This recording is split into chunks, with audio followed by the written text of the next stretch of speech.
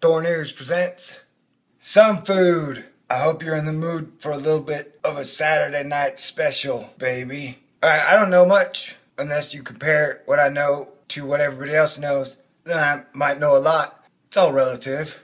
Speaking of relativity, what I know about science is that it's a bunch of theories.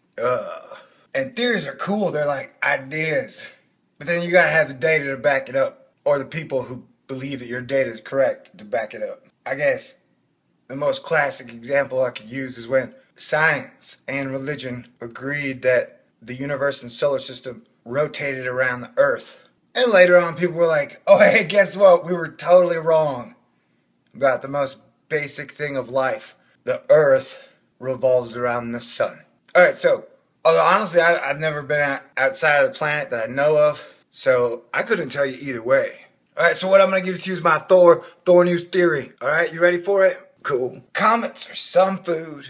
Like birds to a jaguar. Some get away, some don't. Cool, man. But then I guess technically any mass the sun can get its hands on would then be some food. The sun doesn't have hands, man. I know that. I was just saying it like that to paint a picture in your head. So yeah, that's it. That's that. It's that simple. Comets are sun food. Some get away, some don't. And the sun is getting hungry. Very, very hungry. That would probably explain the Lazarus comets that were discussed a few weeks ago, where thousands of dormant comets in the asteroid belt seem to have suddenly woken up for inexplainable reason. Well, I just explained them in my own terms. Comets are sun food. The sun is hungry. That's why we're seeing more sun-diving comets lately. That's why I don't have an idea whether or not comet icing will or will not make it past the sun. Some might just eat it. Comet icing might be an extra solar system delicacy. I mean, technically overall though, I don't think we fully understand the sun's relationship with comets. I would say it's probably more like a cross between food and sex. But if I went into some whole analogy with like coronal mass ejections and ejaculation, then that would just be too weird, too gross. So I didn't even go over that territory. One thing about theories is they're defined by words. And what most people may or may not know is that every single individual on the planet has their own personal dictionary.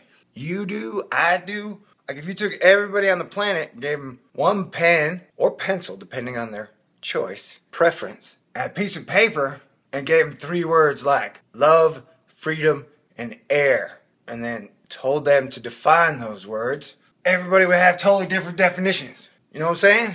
And so even though we think of words as like concrete things, they're not. So no, my some food theory is neither correct or incorrect. It's just a theory. Anyway, that's all I have to say about that. This is my 2 cents on all the sun divers. God bless everybody. Have a great day.